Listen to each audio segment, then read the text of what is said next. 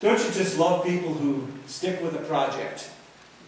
People who persevere and don't give up no matter what the odds. We love stories, for instance, about athletes who walk onto the team, unscholarship, just want a chance to play, and they work hard for a chance to finally get on the team, and they stick with it until their work is rewarded. It's the stuff that legends are made out of. If you don't try again until you succeed, and then you're bound to fail if you don't do that. But if you keep at it and work hard and hang in there, good things are going to happen. That's the way we tend to think in America. The Bible is full of examples of folks who stick with it, from Jacob having a wrestling match with an angel on the river Jabbok, who refuses to let that stronger opponent go until he receives a blessing, all the way through to Paul, who in spite of being imprisoned and stoned and flogged and beaten and shipwrecked, having to endure hunger and thirst and nakedness and rejection, went to all the known world and preached the gospel and finished the job that Christ had called him to do.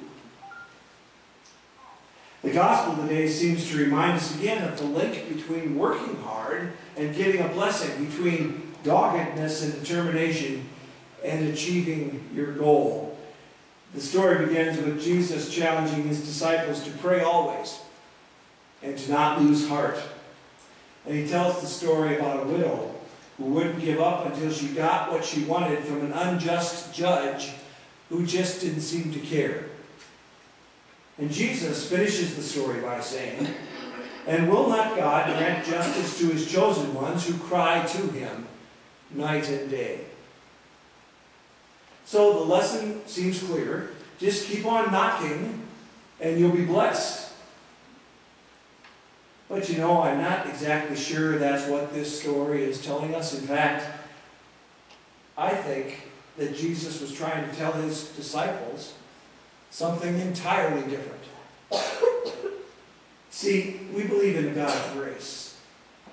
We believe in a God who freely gives us what we need. Over and over again, Jesus says, "I have not come to call the righteous, but to call sinners." And over again, we're told by Jesus and by Peter and by Paul and other writers in the New Testament that Jesus went to the cross for us, that he died for us while we were still sinners, even at the same time that we were his enemies. And if you boil down all of that good news through the pages of Scripture and get down to its basic meaning, it's this: "For by grace you have been saved through faith, and this is not your own doing, it is a gift from God." That's what this book is all about. So can Jesus possibly be saying that if we work at praying hard enough, if we just hang in there and pester God without letting up, then God will eventually roll over and give us what we want?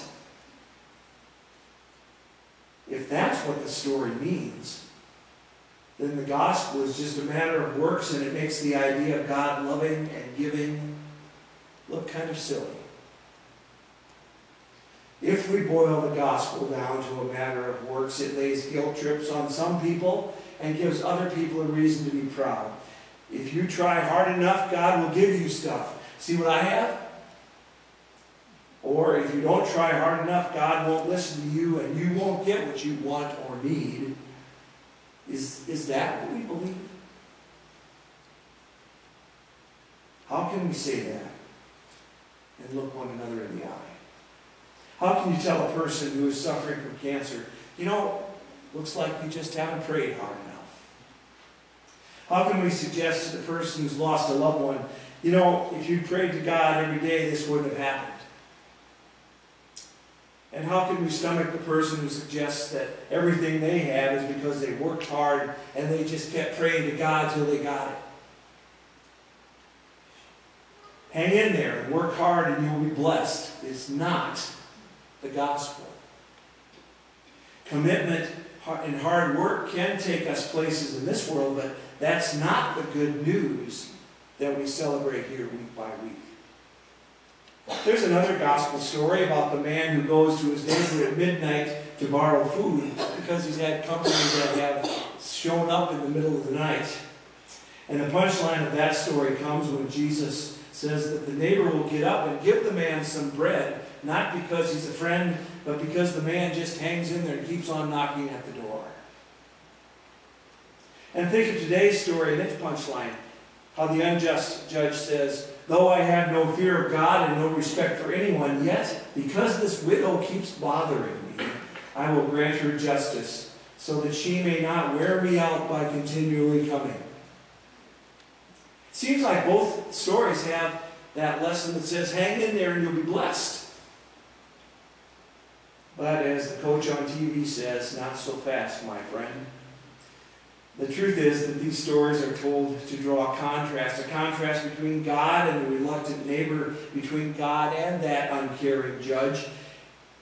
And Jesus seems to be saying that if a corrupt and unjust judge will give justice simply because the plaintiff is so insistent, how much more is God who loves us? How much more is God who is concerned about us, willing to answer us when we call?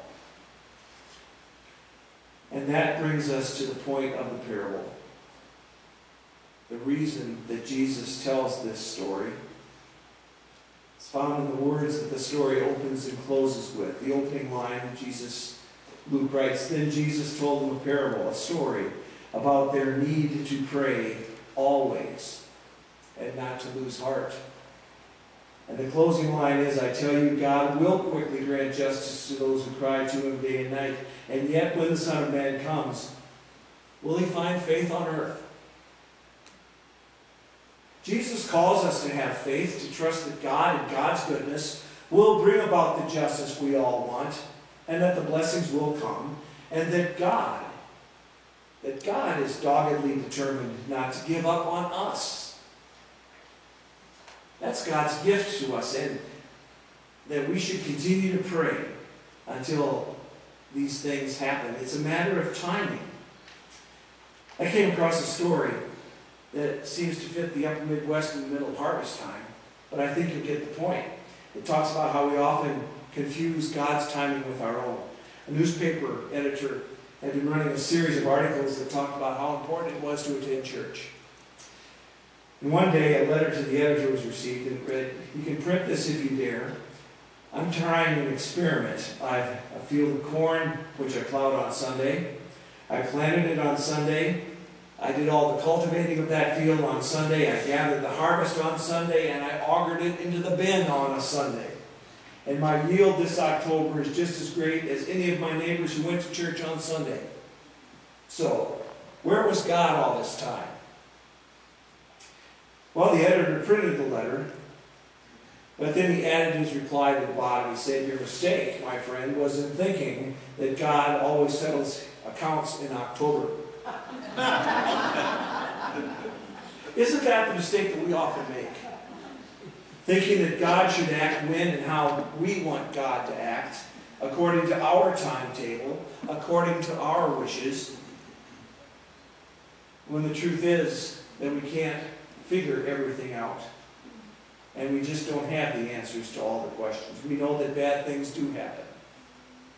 And sometimes it seems to us that God doesn't care, that God doesn't make a difference in our lives, that justice won't be done, that evil will win out, that death will have the last word. And that's why Jesus says we should always pray and not lose heart.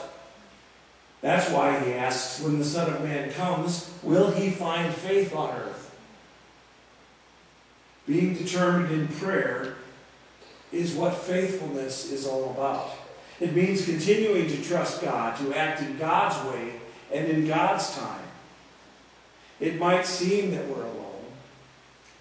It might look like God doesn't hear us, that injustice and evil are winning, but faith challenges us to keep on praying, to believe even when we can't see, and then to let that belief make a difference in our lives. That's what makes people of faith different than other people. People of faith are willing to live by what they can't see, but believe is real, instead of living by what they can see and what the world tells them is real. Polls would tell us that almost everyone prays. They pray when they're in a jam and they're desperate because they can't come up with a fast solution with their problems. They pray because they have an incurable disease. They pray because they can't figure a way out of their mess themselves. And when they don't get the answer they expect, and get that answer when they expect it, then they stop praying and start asking why. That's not faith. That's not faithful living, and it's not what Jesus calls us to do. Jesus calls us to pray always and not lose heart, because God has a blessing in mind for us. God has promised to stand by us and to save us. God has promised a new heaven and a new earth, and to save and deliver those who trust, those who have faith. Again, that's what this book is all about. So the real lesson of today's gospel is not hang in there and you'll get a blessing. And we know that. The real lesson is found in our reaction to the world around us, even when that world is dangerous and crazy, even when nothing else makes sense. Do we trust God? Do we believe? Do we pray always and not lose heart? Or do we see this world as really all there is and only go to God when we can't do anything else, and then abandon God when things aren't happening the way we think they should? At what point in your life will you let go of your fears and your frustrations and your impatience, your anger, and start trusting in God's timing and God's way of working? That's what the parable is all about. And at what point in your life do you stop asking why and start asking, Lord, how do I fit into your plan for me? God calls us to pray for and to look for and to expect God's will to be done, even during those times when it doesn't seem to us that anything is happening. When the Son of Man comes, Jesus asks, will he find faith on earth? That's the question this parable asks of each one of us. It's a question that begs us to take a look at our prayer life, to look at our stewardship of life, to look at the way that we use all of those gifts, time, talent, and treasure that God has given to us, to look and see how God's joy shines through. It's about all of that.